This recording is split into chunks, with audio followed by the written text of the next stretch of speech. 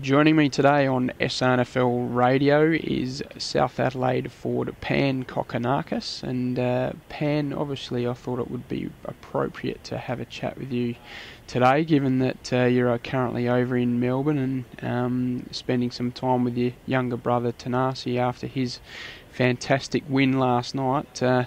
How's it all feeling the day after being in the camp? Yeah, well, it was a pretty late finish last night, so we're just waking up now and kind of easing into the day. But no, it was just very lucky to get through and happy for him. Got over the line. Obviously, the crowd helped him out a lot. So yeah, thanks everyone for coming out and helping him get over. What's it like for you to be in the players' box? Yeah, I mean it's intense at times. You've got to kind of try and keep it pretty calm in there.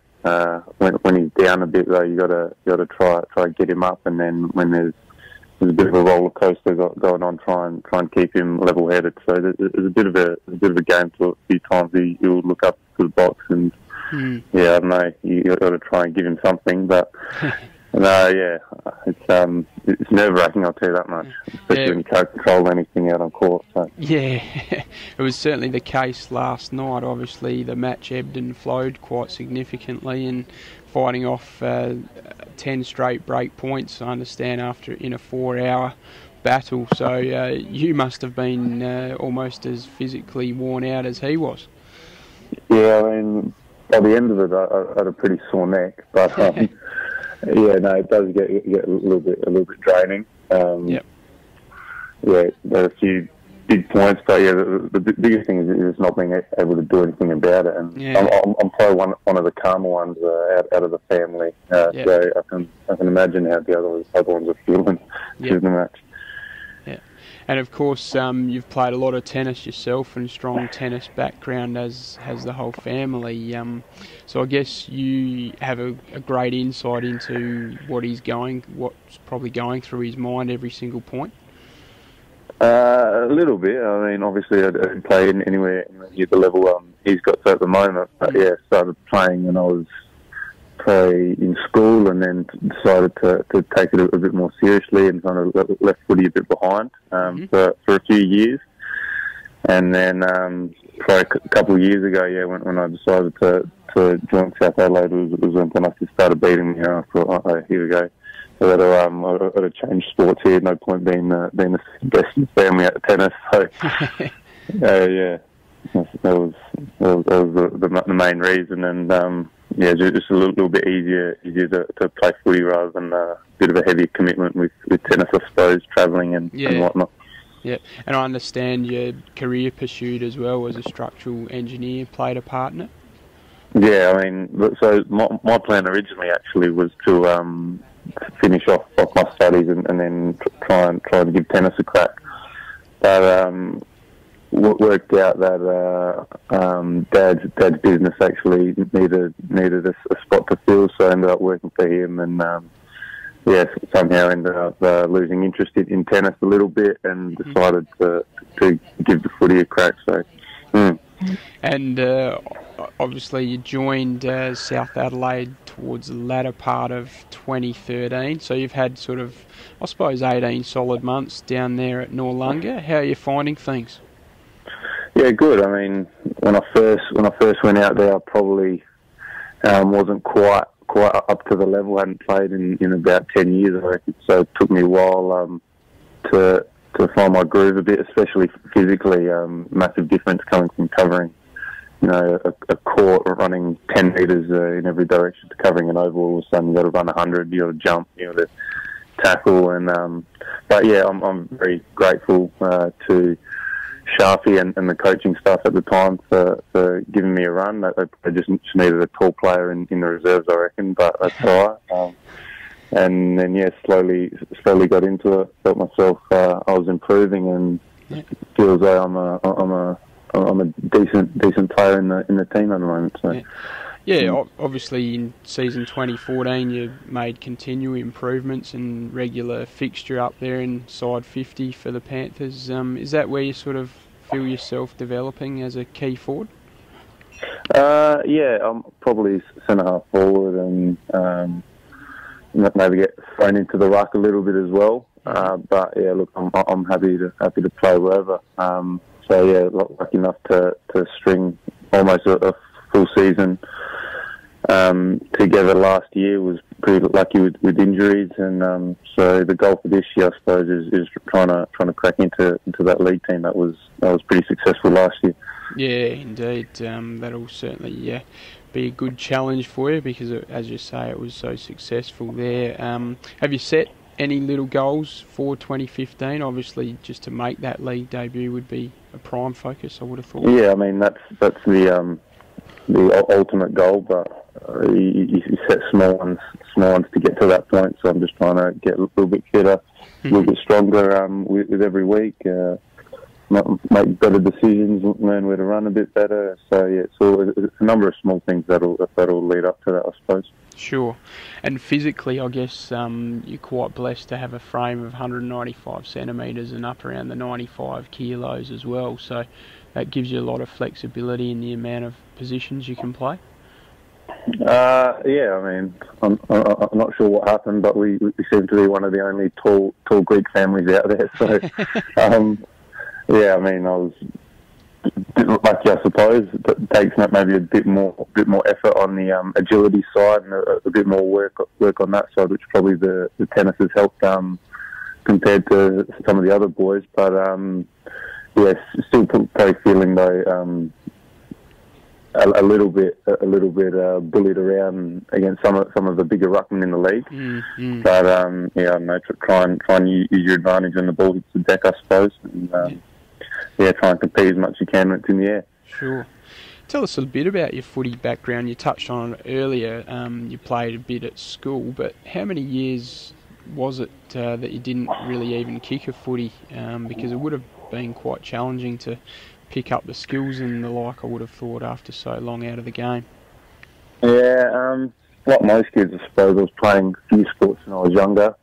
Up through school, basketball, tennis, football, and then I decided to just stick to footy and tennis for a couple of years. And then time came probably year 6, year 7, so what was I there, 11, 12-ish, I reckon. I decided to take tennis seriously. So I stopped playing for the school team, and then the year after, I think I played Sapsaza football, but that was it. That was the only thing I played. So from about 12 to 22, 10 years, I didn't really pick one up. I might have had the odd kick around with a few mates, but yeah, nothing serious. Yeah. So So in saying that, how difficult's it been, or has it been difficult to pick up the skills again? The skills I actually didn't find too hard to pick up. The physical side was the biggest thing, I reckon.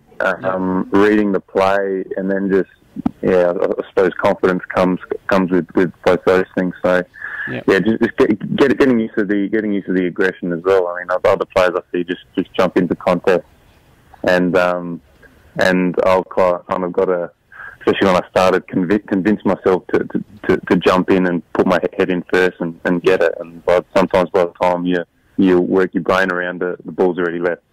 Yeah. So that was probably the biggest thing, just that aggressive instinct, just getting used to the contact of the game. Yeah, for sure. Footy-wise, did Thanasi play much of the great Australian game? Probably just mucking around at school a little bit with his friends, but yeah, he's never played for a team or anything. He's more of a basketball fan, so I mean, if he could pick anything, it'd probably be basketball. But he happens to be a bit better at tennis, so that's what we're sticking with. So, given both of you guys, by the sounds of it, played a lot of different sports as children, what was usually the chosen sport in the backyard or on family holiday and the like? Whenever we used to play tennis against each other, it used to turn pretty aggressive.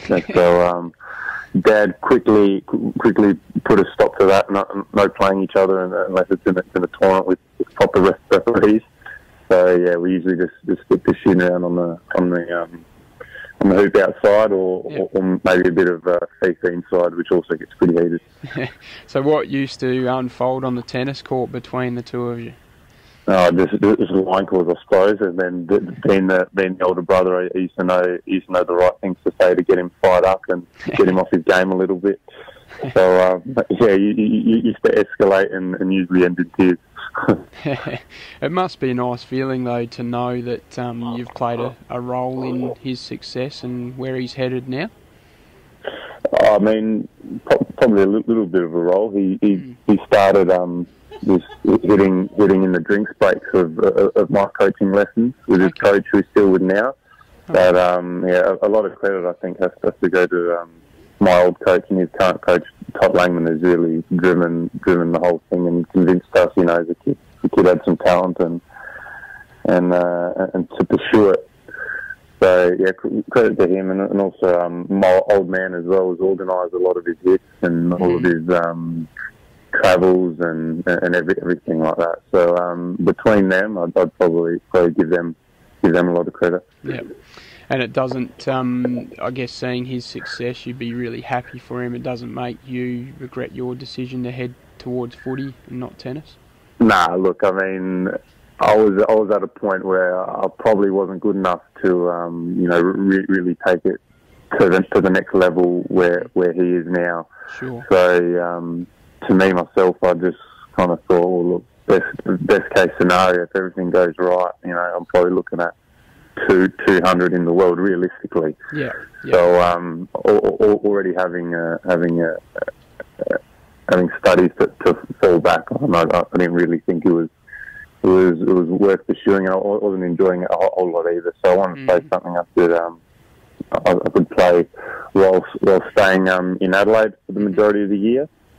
And yeah, I mean, I'm quite happy supporting him. I mean, there's no bitterness or chip on my shoulder that shouldn't have been me at all. So as long as he keeps his head in line, won't have a problem there.